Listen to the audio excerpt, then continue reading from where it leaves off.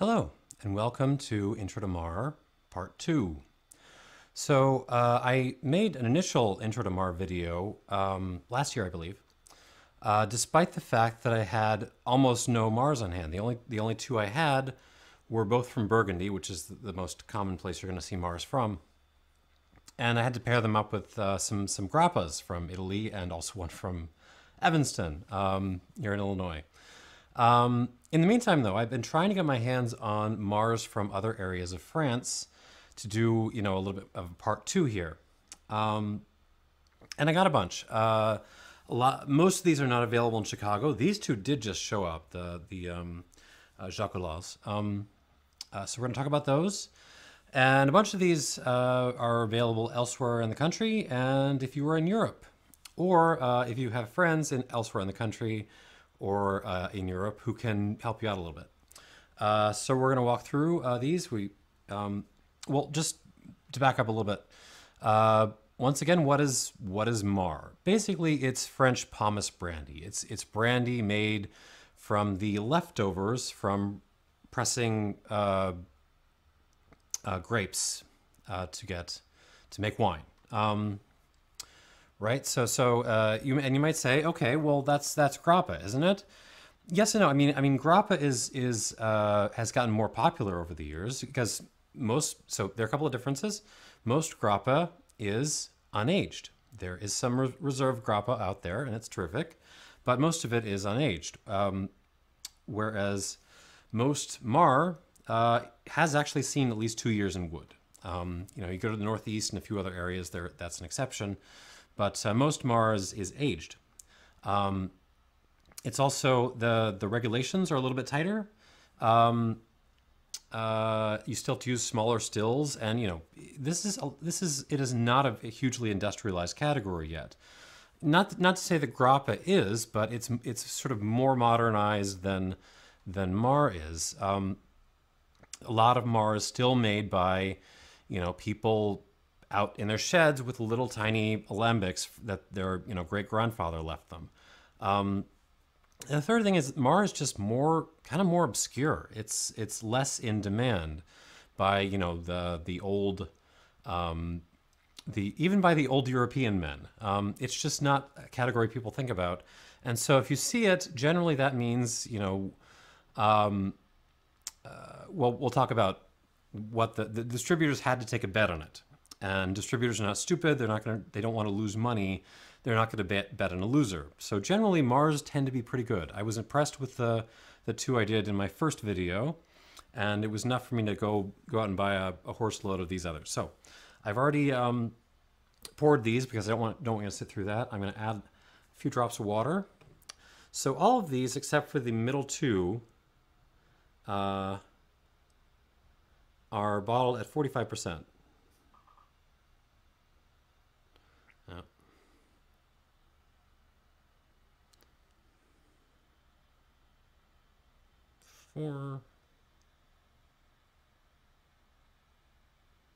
So if you're listening and not watching, what I just did was add about 4 drops to the ones that were 45%, and maybe like a drop or two to these ones in the middle. So just to go down the line, we have a Mar from Provence, we've got a Mar from Alsace, we've got a Mar from Champagne. We've got a Mar from the Languedoc, so sort of far southern, kind of, I was going to say southwest, but more sort of middle southern France, near the Spanish border. And then 2 Mars from Burgundy again. So we're going back to the Mar de Bourgogne. All right, so I'm just going to hammer through these in order. We're going to start with this, I don't know if you can see, the glare is not great. Cordelier Marc de Provence. This is kind of cool. This is it's the first Provence Mar I've seen. So Provence, obviously, in the far southeast of France, not really known as a spirit producing region, but they do stuff. This also has a nice box. There you go. So this is it's all made from entirely organic grapes. So if you're looking for all organic spirit, here you go. The grapes, it's actually a mix of red and white grapes. There's, oh, and I didn't write them down. It's like Grenache Syrah, Grenache Blanc, Viognier, a couple of other white grapes. That being said, I suspect that most of this is made from red grapes, just because, well, they're listed first in the blend, and in sort of winemaker norms, the grapes that get listed first tend to be the most, the ones with the most emphasis. There's Provence also just grows a lot of red wine. Not to say the whites aren't good, but it's more known for the reds and the rosés. All right, so let's stick our nose in this. Probably bottled around 2019, something like that. Double distilled in an alembic. 45% ABV. It's very fresh. It's very tropical. It's lovely. There's lots of kiwi, mango, and just a lot of wildflowers. Just masses of wildflowers. Something almost bready, not bread, but almost the caraway seeds you get in like rye bread. Little not grapefruit, but more grapefruit peel, like if you took off a peel of your grapefruit. And a tasting note that I sometimes describe as hippie toothpaste. It's this mix of sort of fennel and mint and other herbs that kind of work together. There's definitely a hippie toothpaste component in this. There's some tea components. Tea components are very common in Mar. Like a pu'er tea, some really light pu'er. Not since this is not the expensive like $200 an ounce stuff. This is like the little stuff that comes out of that you buy at a grocery store and it says pu'er on the box. It's not really, but it's says pu'er. And then some nice stone fruity aspects. Some peach, little nectarine. I mean, grape skins, obviously, because it's made from grape skins. There's a little bit of a magic marker thing going on, and some like fresh car interior, like you just bought yourself a new Honda. I mean, it's not a hugely deep nose, but it's really nice. It's very fresh, just refreshing. On the palate,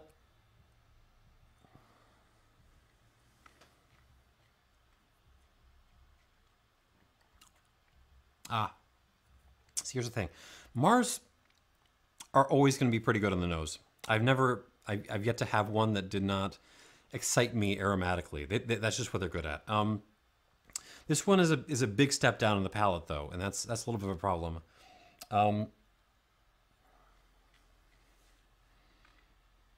does have a nice creamy mouthfeel, but still, I mean, it's okay. So I'm getting a little bit of a anise thing, almost like an arak. The Turkish aniseed based spirit, where you put some water in and it gets all cloudy because aniseed oils don't hold in water very well.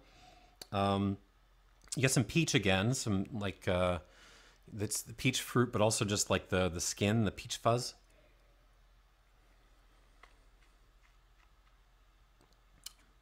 Wildflowers again, grapefruit again, still more the peel. There's a kind of nutty note, but it's also floral. It's a kind of orgeat note, so a little bit of a Mai Tai thing going on.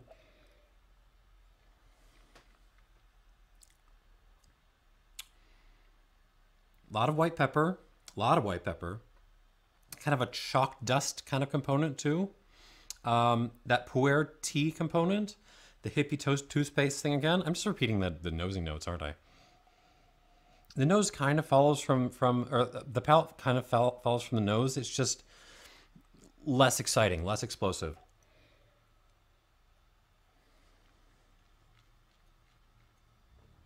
It's nice. It's nice. The creaminess aspect of this does make me think that this would age really well, and that's something which also makes me think that there's a lot of red wine grapes going in this. It's hard to make a Mar that sort of holds up without aging when you're starting with red grapes, because if you made at least if you made a red wine out of them, because you know the grape juice is stewed on the grapes to make the red wine. There's just not a whole lot of life left in the. I mean, there's life left, obviously, but there's not as much left in the skins, in the pomace, as you would starting with a white grape. I would give this 84 out of 100. It's nice. It's a terrific break from, I mean, anything else you're drinking. I mean, I could actually see mezcal fans getting to this. You know, if you really like those sort of fruity, floral agaves, you would probably like this. All right, but let's move on to the.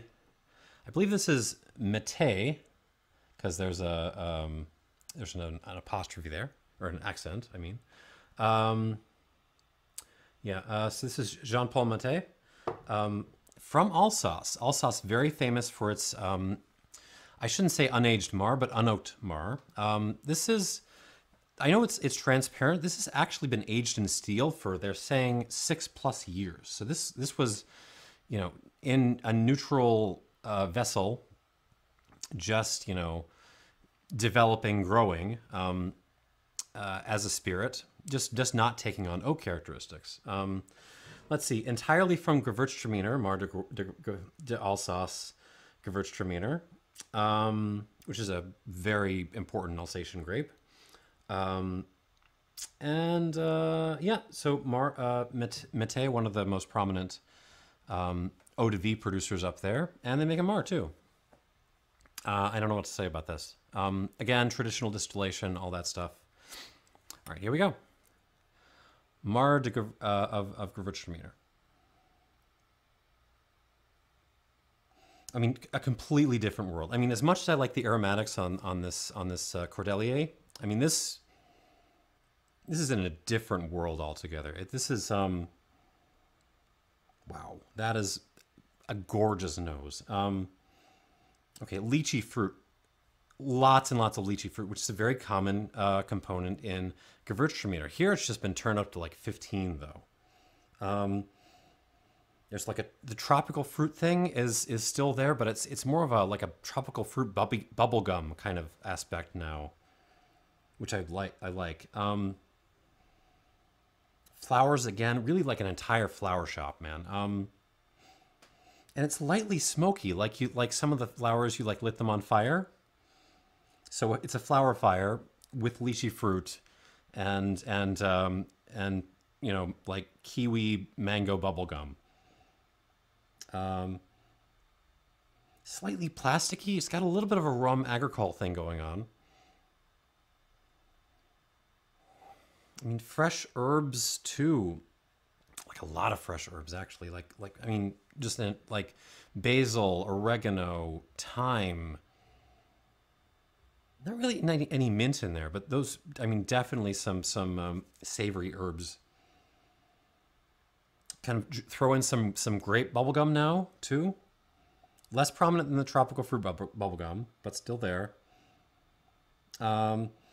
Grapefruit peel again. Some old socks, weirdly, kind of mingling in with the flowers on fire note. So it's socks and flowers on fire. Some dry erase markers, but nice. It's just very like minerally, like rock dust. And there's a kind of like an herbaceous orange thing, like a bergamot orange. This is a huge, it's ginormous. This is a big nose. It's always shifting. Like there's always a little different things coming out and then disappearing and then coming out again. Terrific nose, like world-beating nose. On the palate,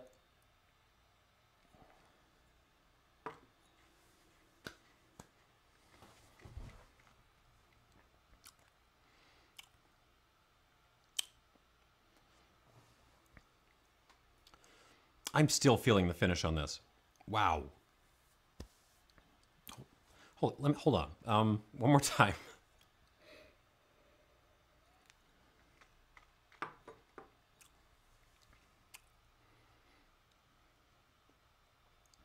This is a hell of a spirit. God damn, that's good. Okay, so it's both. Okay, so let's start out with this. This is extremely complex. The finish holds on forever. I'm still tasting this. I feel like I'm still tasting the first sip, actually. It's still going. It's both very complex and at the same, Serge Valentine will sometimes say moreish. Like, I want to drink more of this. It is extreme, like, some Mars do the annoying, have the annoying habit of just having a wine cork in, meaning you can't actually recork it after you've had whatever you're going to have. This doesn't do it because, but it would actually be well suited to that, because this is a thing where if you put it on the table and open it up in a room full of people who enjoy spirits that are good, like, it is not getting through the night. This is extremely drinkable. I haven't even started describing what this tastes like, actually. So, lychee fruit. Okay, again, follows from the nose. That's going to be a pattern with these. Lychee fruit again. Flowers. That bubblegummy thing, the tropical fruit bubblegum, but also flower bubblegum now. And this kind of very grassy characteristic. Like grassy herbaceousness. It's not just the herbs now. It's also just some dried grass in there.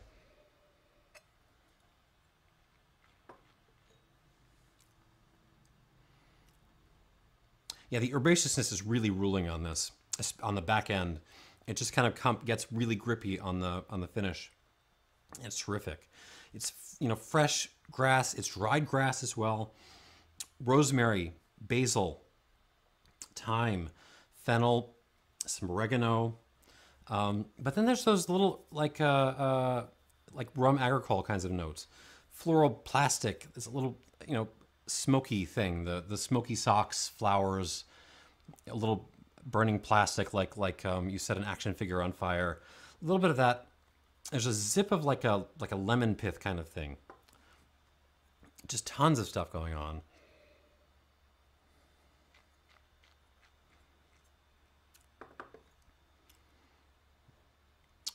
Tea, again, tea is going to be a common note on these. Kind of an Earl Grey thing. Like, you're getting that twist of bergamot in there again. And there's this kind of, like, nervous minerality that's just like this, rocks. They don't want to settle down in my mouth. It's very tingly in my mouth. God, this is good. This is a 90-pointer. This Metté Marc d'Alsace Gewürztraminer. This is a 90-point spirit. It is. I think it might be the most expensive spirit on the table right now. I think this probably retails over $100 if you can find it. I did not pay that much, but I'll tell you what. This is worth it. It is worth that price point. Absolutely. And God, it is just so compulsively drinkable. I mean, this is good. Okay, we're off to a good start. We're at 84 and 90 at this point. So I'm excited to move on to my Mar de Champagne. This is a sample from my friend Kryn on the Aficionados Discord server. So this is a Dumangin Mar de Champagne. It's a 6-year-old, 5 years in standard French oak, Quercus robur probably, plus a year's finish in an ex-Bordeaux cask, an ex-red Grave cask. This has been bottled at 40% ABV, unlike the previous two, which were 45. So this is a little bit scary to me because in the past I have not liked red wine finishes. I find they make the spirit a little bit too leafy, and they sometimes add like an unpleasant red fruit strawberry kind of thing to it. So I'm a little bit worried about that. I'm a little worried about the 40% bottling strength too, but mainly the red wine thing. All right, so here we go. Oh, and the grape blend on this is it's all it's again white and red. We got 39% Pinot Meunier, which is it's mostly a grape you see in Champagne. They're pretty much the only ones who use it, outside of some nerds elsewhere. 34% Chardonnay and 27% Pinot Noir. So it's a lot of Pinot Meunier. You don't usually get that a lot in Champagne blends. Okay, that's an interesting nose. So it really smells like an Irish breakfast tea, like a slightly more, aromatic breakfast tea. But then like you drop some fresh forest tree leaves into it, like it smells very leafy. And there's like a dollop of fresh tar in there too. Like you just picked up some road tar and put it in your tea along with the leaves. And that's kind of what this smells like. There's some cherry mingled in there too. A lot of cherry actually. So again, you're putting some wild cherries and some dessert cherries, in with your tea and the leaves and stuff. Some markers, a lot of coffee on this too. Like a shot of, espresso from Paris or something.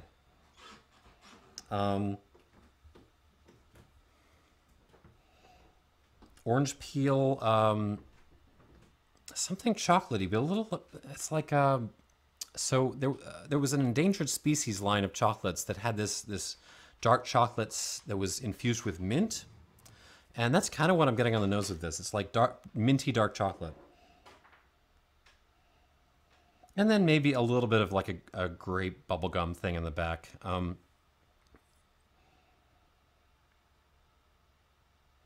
Okay, this is not a terrible. I can tell if the 40% is kind of fudging things a little bit. The problem with this is it's a good nose, but with Mars I expect really, really good noses. So this is a little bit disappointing, and I'm worried about what it's going to do on the palate.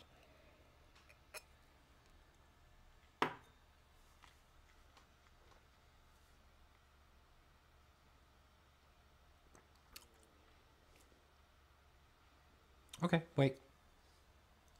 The finish is kind of nice. The finish has this kind of minerally toothpastey thing going on, which is kind of fun. But other than that, there's not really a whole lot going on. Let me try this again.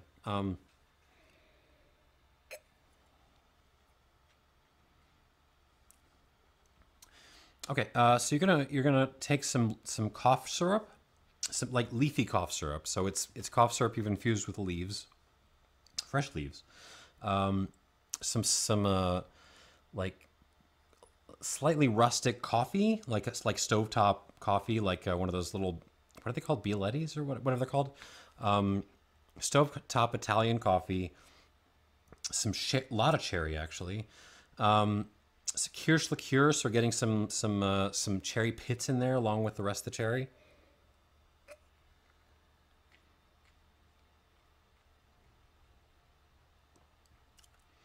And then it's a kind of a dry finish, pleasantly so.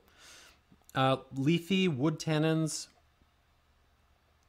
kind of cherry of all kinds, more leaves, and that kind of, minerally toothpastey note.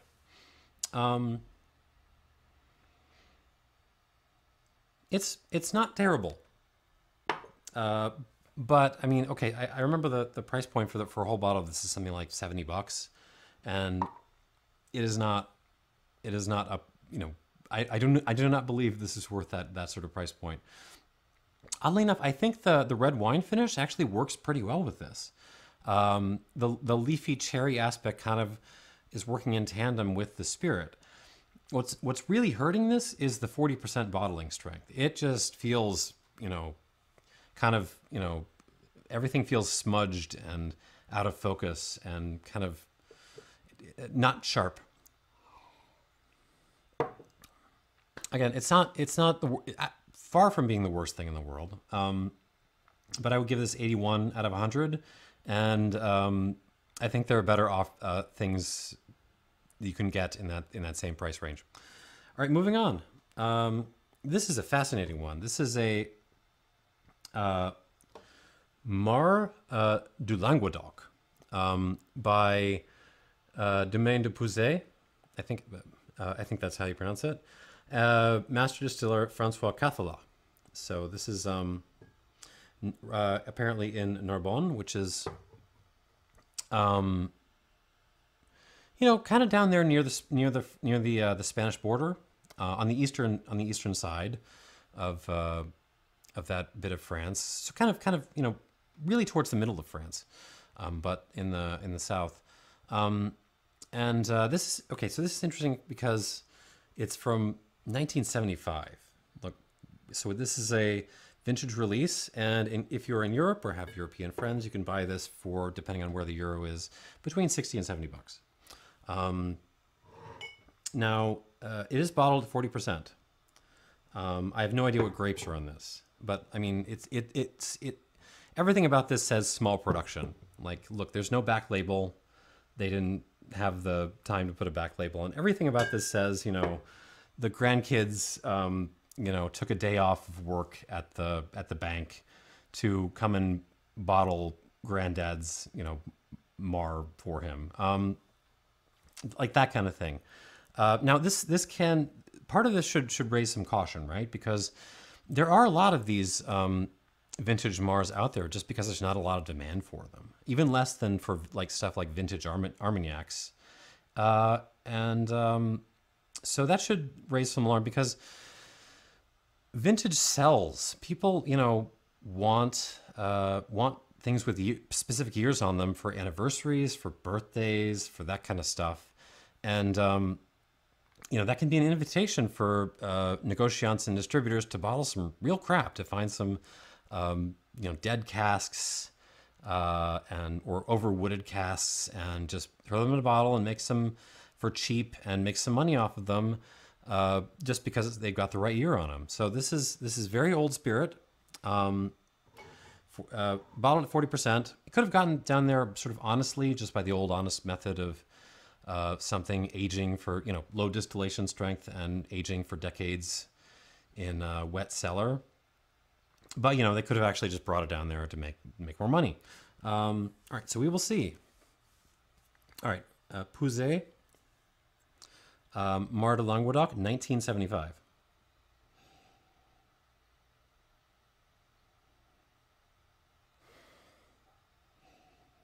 Okay, this is not crap. Let's start with that. This is actually a terrific nose. Lots going on. Again, maybe not as explosive as the Metté, but I mean, this is for something that is, has spent so long in oak. This is remarkably fresh. I mean, the oak is there. It's making itself known with the coffee notes in particular, but you can tell this is a Mar. Grape skins, obviously. But then, like chalk dust and kirsch, cherries, but also the pits of the cherries. Wild berries, a lot of wild berries, actually, just tons of it. And then like tea notes and tobacco notes.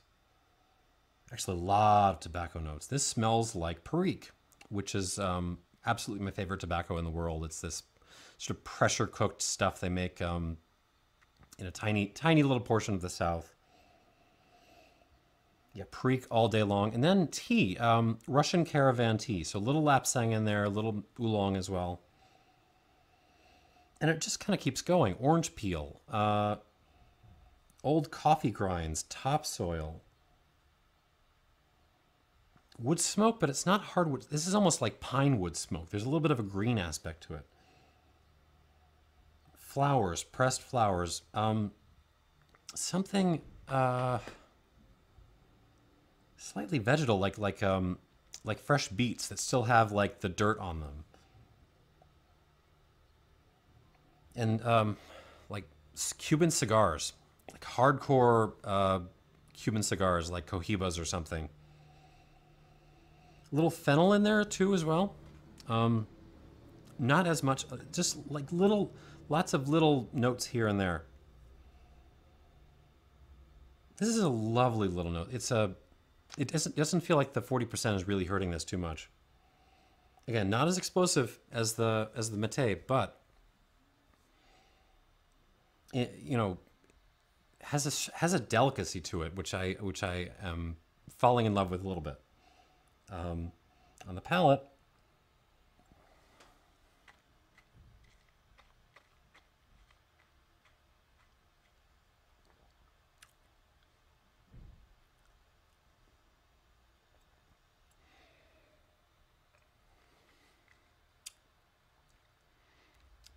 home run. Absolute home run. Jesus. Yeah, this one is going way out of the park, up deep into the stands. Oh God, this is good. So 40% it does not feel thin at all. Don't want to knock over any glasses in my enthusiasm. This I would bet this got most, like, you know, got its way to 40%, sort of the old-fashioned way. I wouldn't be surprised if they actually threw this in like a glass demijohn or something for a couple of years, because it was just losing too much ABV.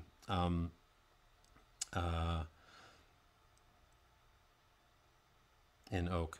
The tannins are, the oak is there. The tannins are grippy, but I don't think this was a particularly active cask, because it was in here for decades, and it's not ripping my face off with tannins. It's gorgeously balanced. Oh, it's so beautiful and so rustic. Berries, all the berries, just mixed berries, blueberries, blackberries, cherries. You know, raspberries in there, but it's also like, it has this, they're fruity berries, but they're also sour. There's a sourness to this, which is tremendous. And it's not even like all like a fruit sour. There's like a kind of like a mango lassi aspect to this. So you're getting the sour of the mango, but there's a little bit of like a dairy sour, like a yogurt sour in here too.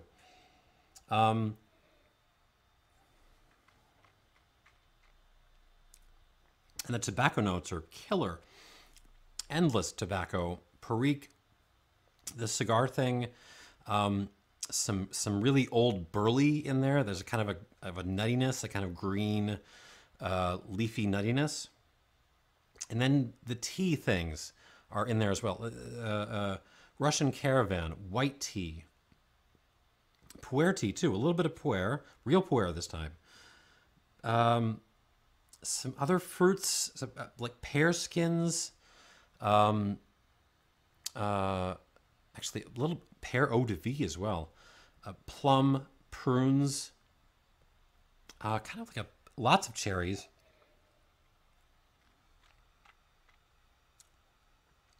But it's like almost like a pop rock thing. Do you remember pop rocks? This is like tobacco and wild berry and tea pop rocks. And then the dried, like the drying tannins mingling with the fruitiness and the sours and the tea notes on the finish, and throw some rock dust in there too.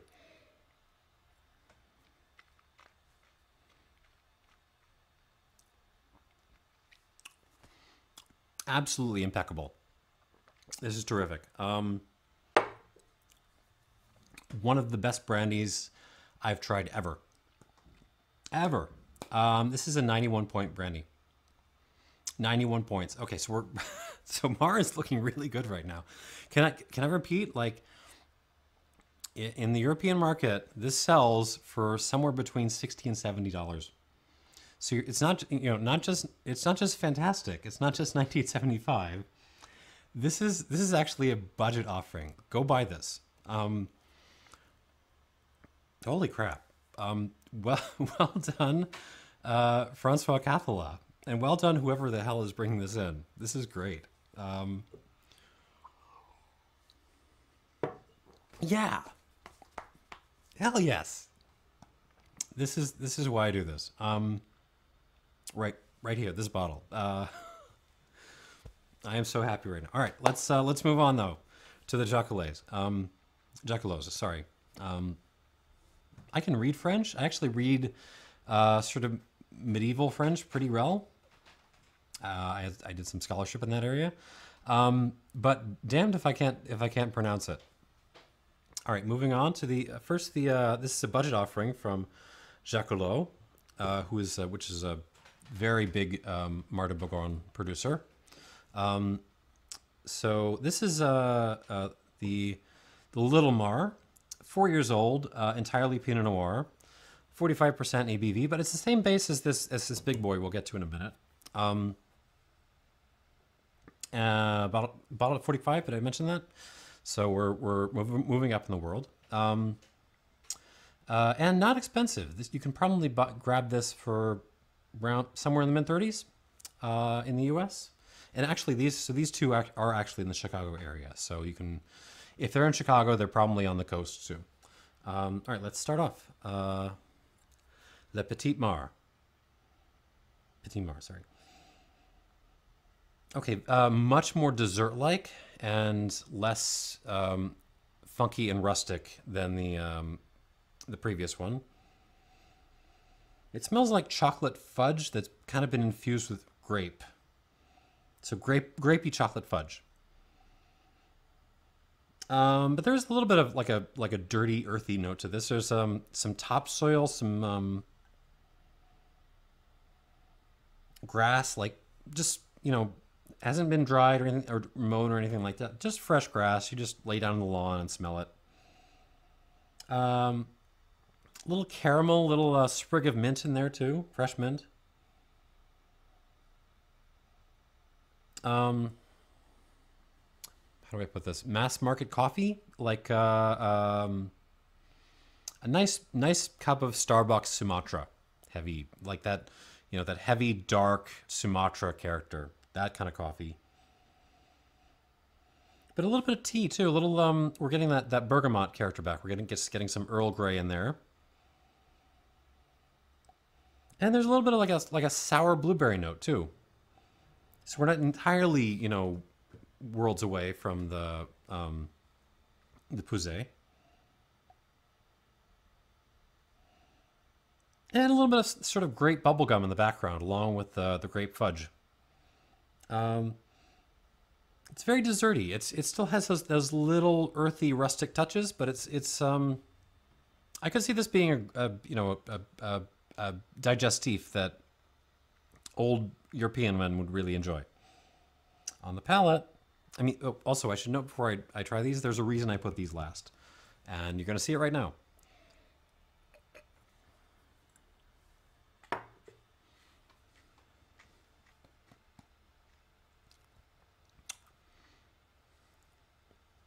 Okay, so this is something I talked about before.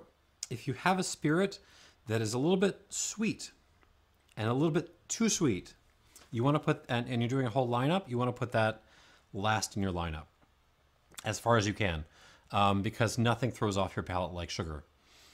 I do believe, well, okay, so let's start with this. This is pretty sweet.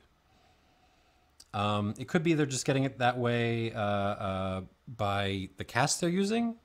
I don't think so. I think this is probably dosed.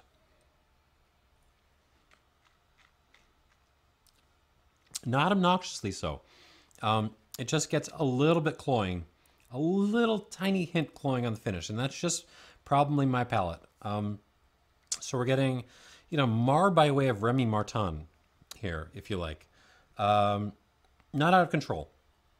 Golden raisins, white pepper, a little rock dust, a little like sandstone dust.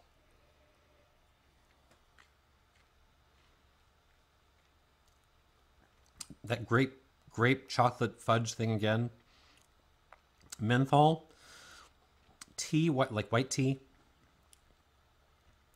And, you know, a couple of coffee grinds.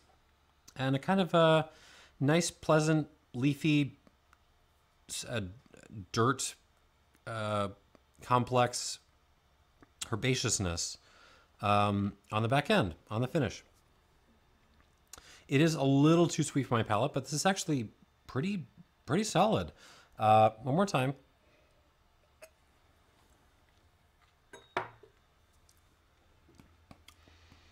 Yeah, okay, so I would score this an 84, but I would give it a minus because that the sweetness is bugging me a little bit. So 84 minus out of 100. That being said, this is actually a pretty good value. You know, for 30 odd bucks, this is a great way to get into the category. Just be careful if you're drinking it in the context of other things because, you know, again, the sugary thing is going to throw off your palate. But definitely competitive with a lot of the Armagnacs in that price range, and murders a lot of the cognacs in that price range. Well done, Jacoulot. All right, moving on to the big boy, though. I don't know why they're selling these in liter bottles, but they are, and there's a big obnoxious box, which I didn't bring. So this is the Jacoulot L'Authentique, which is basically it's batches between 7 and 15 years old, so 7 years old. Again, all Pinot Noir. Again, 45% ABV. And, you know, again, probably bottled in 2020. Also available in the Chicago area, probably a little bit more prominently, too. So, you know, it's presented as basically the Little Mar, but, you know, bigger, the big brother, if you like. On the nose, though, it actually comes across as more subdued, which I would imagine is just an effect of the greater oak component. Yeah, it's more coffee driven this time. Lots of coffee everything. So coffee grinds, you know, cup of coffee, like Starbucks Sumatra again. Also some something more aromatic, maybe some Costa Rican coffee alongside there as on a second cup. A little fresh mint, a little sandalwood. Hint of prune, hint of just like, you know, boxed lunch school raisins. You know, the things with the in the red boxes. Some dark chocolate, some dates. Actually, the dates are more prominent than the prunes, actually. Honey, like a honeydew honey, like a very heavy honey. Rock dust again. And a kind of like a cinnamon and cardamom sort of note. Maybe a little bit more cardamom. Smells much more woody. It's not necessarily better for that.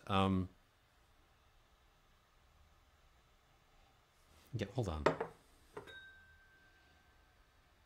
Yeah, I actually think so there's, you know, if you like your wood, you're probably going to like this nose better. But for my nose, I actually prefer the little Petit Mar a little bit better on the nose. And on the palate,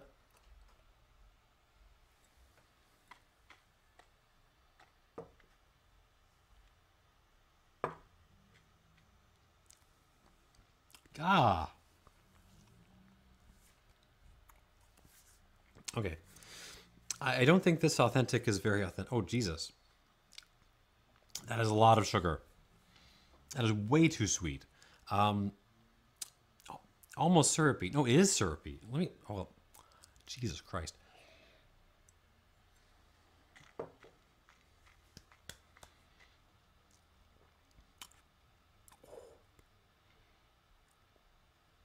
No, let me think of some nice things to say. There are some nice things going on. There's a kind of nice, fresh Italian roast coffee grinds kind of thing going on. A lot of caramel raisins, some chai latte in there, a lot of fig, some fig Newton too, alongside your regular figs. And some nice, you know, British afternoon tea where you've added like 5 or 6 lumps in.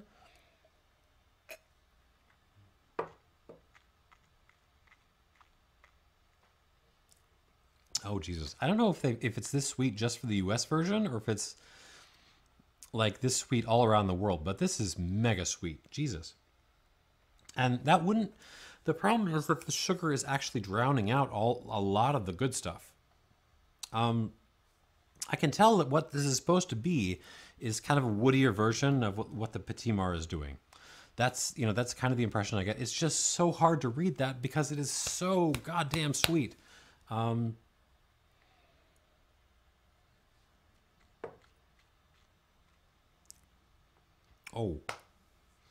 this is a really hard one to score because, I mean, I said this one was kind of a little bit sweeter side, a little bit dosed maybe, but sort of not and bugging me, but not all that much.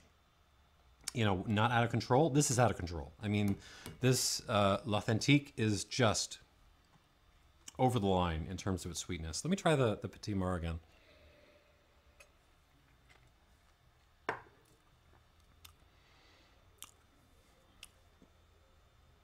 I'm not sure if I would like the little one better. If it wasn't just, you know, less overtly sweet, but actually I'm pretty sure these would be a tie if they were dosed at the same level. But yeah, geez, this big bastard is ooh. So I would be giving this like probably like the same territory, like 84-ish. But I mean, it is like the extra little bit of sweetness is just so much exponentially ruining this that I'm going to drop this down to the 70s somewhere. This is like a 79, 78, something like that.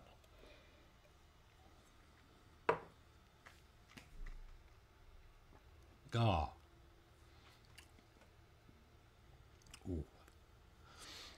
I mean, as a dessert liqueur, perfectly acceptable. As, you know, like a sipper graded on that scale, I'm gonna give this 78 points. I'm extremely disappointed in this effort. This is a terrific producer, right? And it's not an inexpensive bottle by any means. But I'm gonna encourage people to go buy the Petit Mar because this is the real value bunch. Yeah, wow, okay. But you know what? We ended a little bit weak, but you know, I would say, okay, forget about these. Forget about the Mar de Champagne, even the Mar de Provence, which is fine, right? And definitely that last one. Here you got, I think, 3 winners. This Metté is fantastic, 90 out of 100. This Pouzets is magic in a bottle. Go buy this, 91 out of 100. And this is not, you know, as good. This little Petit Mar is terrific value. 81 minus, and these are, you know, I would, all 3 of these are worth buying. You know, forget about the others for now. They will stay down there until the end of time. But these are great. And that's kind of all I got for this. Do you know how awesome you are for watching through this? I've been babbling for over 40 minutes now about Mar, and you're watching it. That's awesome. Like you are not just going out and, you know, buying your Balvenie or your, you know, I don't know, your freaking bakers or whatever the hell the Wall Street Journal is writing about these days. You were looking into weird spirit categories and finding values and trying to get educated about what's out there. And that's great. That's why I made this channel. These 3 are why I made this channel. I'm very impressed with all of these, and they are not anything like what you're drinking right now. Although I could see like rum fans and mezcal fans getting into all of these, honestly. I mean, you know, obviously brandy fans too should be looking into this. And that's all I got. You were awesome, and Mar is great. And thanks for watching, and cheers.